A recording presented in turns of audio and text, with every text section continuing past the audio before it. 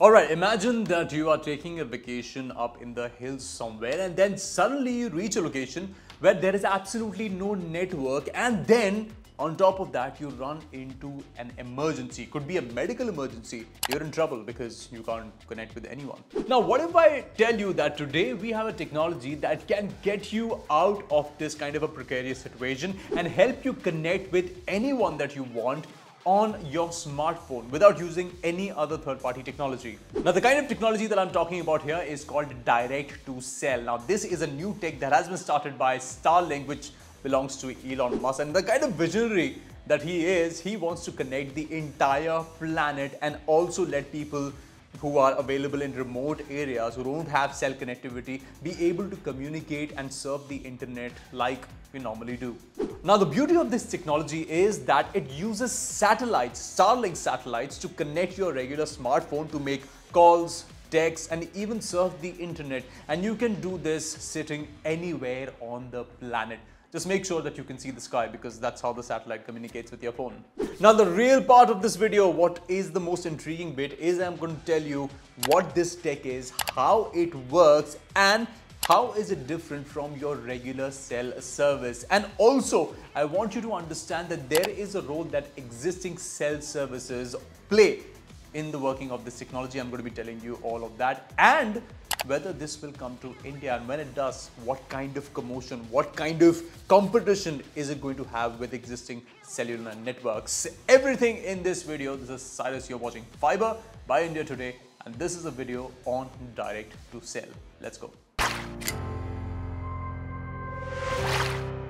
Alright, first let's look upon what it is. Now this is a new connectivity service that has been started by Elon Musk's company Starlink. Now with this, you can connect with Starlink satellites using just your mobile phones for calling, texting, and even the internet. And you can also use it to connect with IoT devices, which we'll be talking about later in the video. Now, the information about Starlink and its services is available on the Starlink website. Now, there is a business section under which all of the information has been laid down. So you can go and have a look if you want to learn more about the service. Now, the best part is that to use Starlink and direct to cell, you do not need to install any kind of additional hardware on your smartphone, and your smartphone just requires a basic tech inside it. What is this? I'll tell you. Now, just to run you through how smartphones work, basically they are communicating with each other using radio waves, and they also connect with the mobile networks on a specific spectrum. Now, today's networks like 5G operate on the 26 MHz to 35 MHz frequency, and they are also compatible with millimeter wave that can go up to 24 GHz. That is the kind of frequency that phones work with. Now, along with these radio waves, there is another technology that's working in tandem, and it's called LTE, which is basically long-term evolution. Now, this tech is responsible for controlling the internet data transfers that is happening between devices. And this same LTE technology is available on your smartphone, and it is also working on those thousands and millions of cell towers that are spread across the globe. Now, to make data transfers work between satellites and smartphones, Starlink has installed this LTE technology into its own low orbit satellites, and it is now like having cell towers in space. Now, these low orbit satellites are very different from regular satellites because they are rotating very close to the Earth compared to regular satellites, which is why these are called low orbit satellites. What this basically implies is that cellular network hardware is rotating around the Earth. It's like having cell towers all around the Earth 24/7 for connectivity. And I think it kind of sounds a bit weird when you hear that a cell tower is floating around in space, but in practicality, that's exactly what's happening. Now, it is very important to establish a connection between your smartphone and the satellite, and also make sure that both are compatible with LTE technology, which is why there is another hardware that's used in these satellites, and it's called eNode B. Now, eNode B acts as a base station for LTE networks and basically help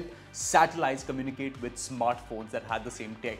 So what SpaceX has smartly done is that it has put this eNote B hardware onto its satellite so to ensure that smartphones can understand whatever information that it's sending to the satellites to communicate more efficiently. Without this specific hardware, it will be impossible for a smartphone to understand what kind of data it's sending to the satellite, and then it will not be able to forward that data to be processed by cellular networks. So now that a connection has been established between a satellite and a smartphone, it is still not ready for calling or texting. To enable calling or texting, the satellite will need to communicate with a ground station, and then that ground station further sends the signal to a network operator, and that is entirely how this connection is happening. Now, the same way that a smartphone is sending a signal to the satellite, then to the ground station, and then to the networks, the network is also connecting to the internet and the main data pool, and then sending the information back to the smartphone in the same direction. Now, all of this data transfer is happening at lightning speed because to maintain good connectivity, the transfers have to be very quick. Just for your information, this is the speed of the radio waves on which the data is traveling, and this is in kilometers per hour, by the way. And with this kind of speed, it can circumnavigate the entire planet almost 7 times in a few seconds, which is just incredible, the kind of speeds that data is being transferred across the planet. So with this speed, just imagine the kind of data transfer that is happening from a smartphone to a satellite and then to a ground station. So it's all happening very quick, and improvements are to happen in this technology for faster data speeds because this technology has to evolve in the future as well. So this was a basic understanding of Starlink and direct to cell, how the technology operates. However, this is very different from how networks operate on the ground. So let me just tell you how it is different from regular cell networks and what kind of differences you can see in terms of tech. Now, I'm sure you've seen these tall communication cell towers on top of buildings, on top of hills, in basically very high regions. You see these cell towers. These are basically mobile network towers that are used to connect mobile networks, cell phones with one another. This is basically primary function. However, Starlink works in a different way. The direct to cell technology works on Starlink satellites that are currently, all around the earth right now. Now, with cell towers, you have a certain restrictions because they cannot be placed just anywhere. You have to make sure that they are placed in basically elevated areas and also away from the cities where there is not a lot of congestion. And also, one of the biggest restrictions of cell towers is that you cannot place them in remote areas, because while connectivity is important there, you cannot get the electricity over there. The wiring and all of the other additional maintenance costs is very expensive if you put them in these areas. So just like you cannot put a cell tower in the middle of an ocean, that is the reason that an option like Starlink kind of works perfectly in such a scenario. Now, in terms of coverage of the network, definitely direct to cell offers a better option any day. However, in terms of the technology and the speed, it is still operating at 3G or 4G speeds, which means that latency is going to be an issue, and that is why we will not recommend it for gaming or if you're video streaming, because that's not the purpose. It's just meant for basic connections. Whereas ground-based networks give you speeds up to 100 Mbps and that you're getting on 5G networks. So yes, in terms of fast speed connectivity, ground networks are better.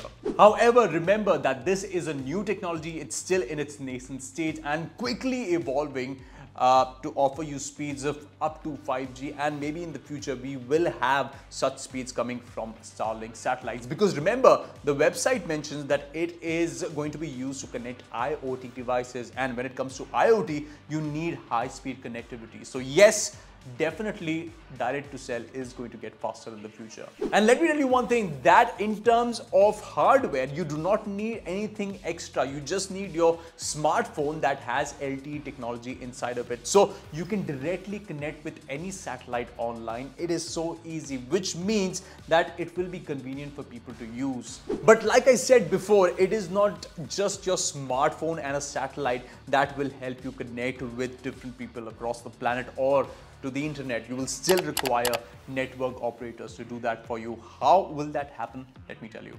Now, let us imagine for a moment that Starlink launches in India with its direct-to-cell service, and will it be able to operate in India? No, absolutely not. Now, in order for Starlink to connect with the Indian user base, it will have to establish a connection with the existing user network and their infrastructure in order to have this connection. So, who will provide these connections and the consumer base to Starlink? Exactly, the existing networks like Airtel, Vodafone Idea, BSNL, and even Jio.